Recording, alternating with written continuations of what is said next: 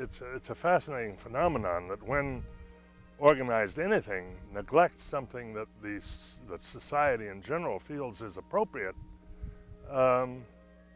grassroots activity starts out, and this is exactly what happened in the hospice movement in the United States and in Exeter. A group of people decided that it was something that was needed, that end-of-life care needed to be attended to. I was working at Exeter Hospital, and I was working as a cancer nurse. We got a call that there was someone who was going to be talking about starting a hospice, and we all met in the conference room at Exeter Hospital. I'd been working in the hospital for several years by that time, and especially working in cancer. The hospital wasn't where most of them wanted to be to end their lives. So I knew that hospice was a good alternative. And once I heard Rosemary talk about hospice and explain what hospice was, it was like, this is the missing piece. The next thing I knew, we were somehow in the basement of the Episcopal Church in a little bitty room.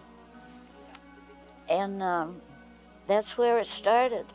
It was something that was lacking, and people see that in hospitals. The doctors are trained, and they're trained to cure. I remember Dr. Hill saying when one of our first meetings that I'm trained to heal, and how hard it was for a doctor to face the fact that their patient is going to die. Luke Hill certainly did galvanize us all when he spoke about it, and he found it more difficult to go in and see a patient and have to tell him there was no more he could help him with.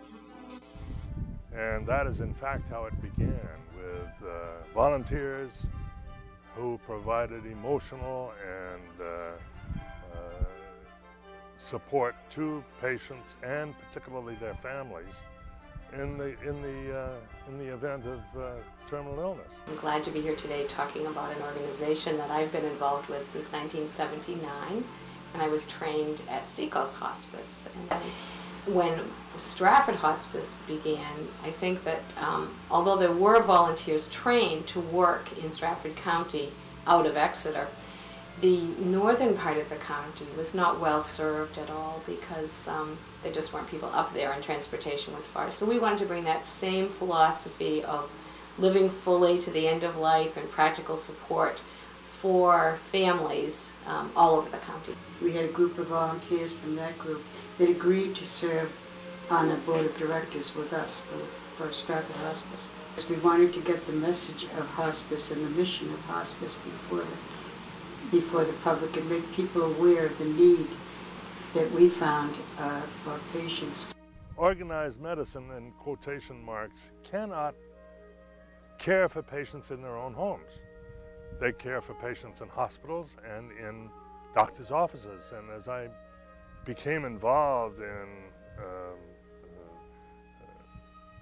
with physicians and trying to educate them about end-of-life care, it became obvious that a physician in his office could not possibly know what's going on in the patient's home.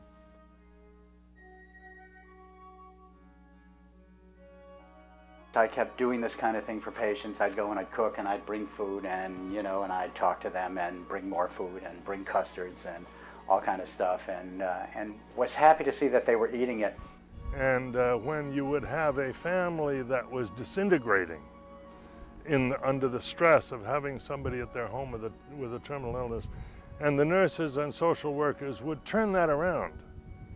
It was just dramatic and very, very exciting, and that happened just over and over. The volunteers that come into the home and help with the daily living of the whole family and the support there, but they had other services like volunteer lawyers that helped us write the will and just anything you asked, they were there. And Seacoast Hospice saved our lives. When my husband died, we used hospice services, and my kids went to the Bridges program. And it literally, they were 10 and 12, and it really made a huge positive impact on their lives after the death of their dad. A lot of people might not be aware that there's something so available so close by at home, and they just have to pick up the phone, and you guys are there. But I found during that period when Wendy was sick, I'd pick up the phone, I'd call Susan, I'd pick up the phone, I'd call Pat Clary, I'd pick up the phone, I'd call Wes. And as often as not, they'd be there, not just talk to me on the phone. I mean, Wendy was fun. I was there, and the pulmonary specialist was just finished giving Wendy a breathing treatment. And she said, "Can I get you anything?" And Wendy said, "A gin and tonic, please." I'm doing this for Wendy. Well, I think the future actually is pretty bright for our organization, and one of the things that I think has been of particular value in our particular area is that we have remained independent, and we feel that the communities have supported us wonderfully well, and we hope will continue to. I'm Jean Jackson. I'm Donna McAdam. My name is Peggy Clark. I'm Sue Kamara. I am Madeline Stuckey. My name is Avis Goodwin. I'm Rosemary Coffin. A caring community making a difference every day. We are Seacoast Hospice.